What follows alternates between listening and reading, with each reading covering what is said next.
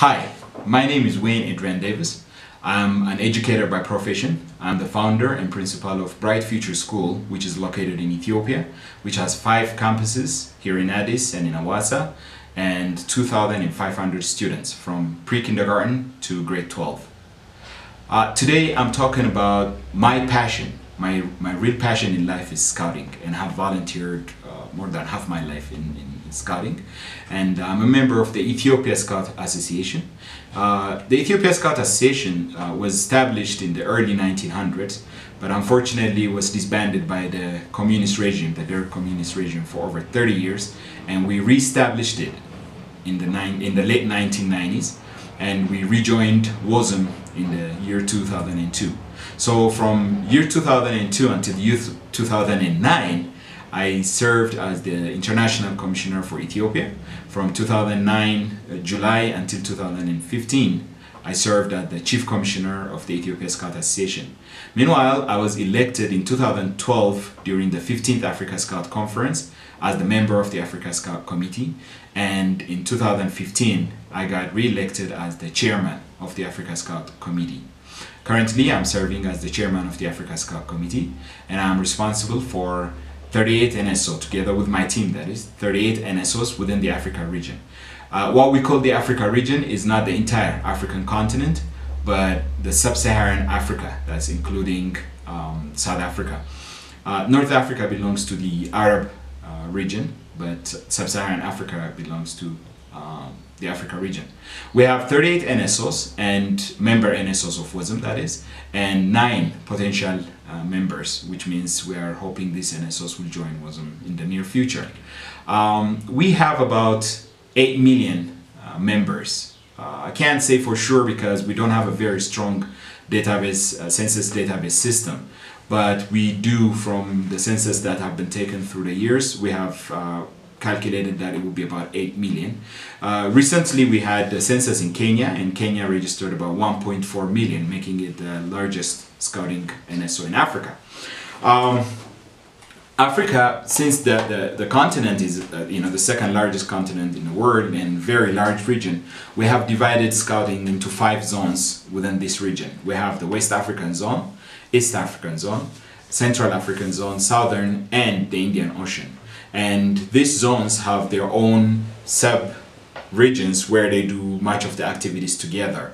I, as member of the Africa Scout Committee, we are responsible in the governance of scouting within the region, development of scouting within the region, and we closely work with the Africa Region Support Center, which is under the World Scout Bureau, which is governed. As you all know, our vision for 2023 is, by 2023, scouting will be the world's leading youth movement, enabling 100 million young people to be active citizens, creating a positive change in their communities and in the world based on shared values.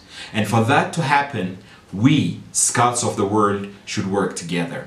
We need to get together, we need to work on our numbers, work on our quality of programs, sharing experiences. I know the Boy Scouts of America has one of the best programs in the world, and having this shared with different NSOs, especially smaller, younger NSOs within Africa and other regions, will help scouting to grow at global level.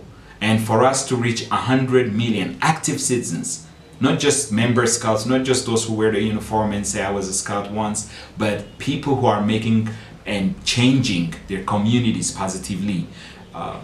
This is the only way we can do it. So sharing the experiences, doing things together, and working together for one common goal of creating a better world. So for me, that is one of the biggest things we can do, all of us together, to support World Scouting. The second thing we can do together to support World Scouting is, I think, at grassroots level. That is to say, at group level, where young people can do exchange amongst each other in terms of cultural exchange, knowing each other's cultures, backgrounds, environments, and how they do scouting within their localities.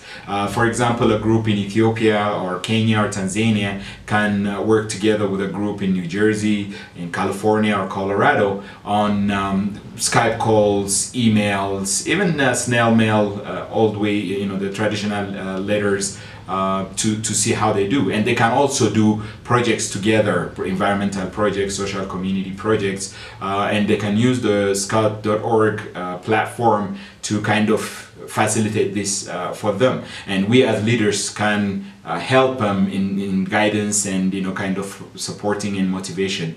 The other thing we can do is joint projects in the Better World framework. That is the MOP initiative, the Scouts of the World Award, and the World Scout Environmental Program. These are WOSM designed global programs that we have, but we can create projects under them and do joint projects. This is mainly institutionalized, and it can be BSA with Ethiopia Scout Association, which is also called ASA, or, you know, Ghana or Nigeria, and do together for at national level for our scouts. Other things I think we can do are attending regional events, national events, especially Boy Scouts of America, young people. They have a lot to contribute to the world in terms of scouting, you know, the level of quality, as I said, of programs and experiences that they have. And other NSOs can share, can take some learning from that, and of course share other sides that Boy Scouts of America young people don't get. And we have, for example, in Africa, we have regional and zonal conferences, youth forums, jamborees, and young people can come and participate in those, and that can definitely help support World Scouting to grow and hit that 100 million quality scouting throughout the world. I really thank you for your attention, and if you have any questions, please feel free to email me, and we are ready to work together, and I wish you great session in this program that you're conducting right now. God bless you. I'm DrDavis.